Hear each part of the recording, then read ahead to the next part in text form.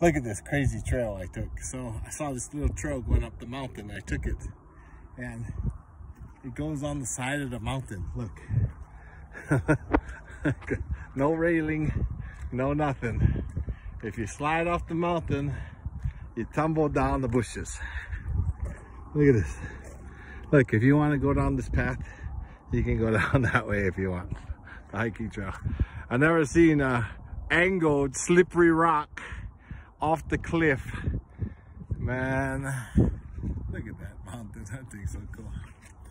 Here's the backside of Sedona. So there's Sedona really. It's way back there.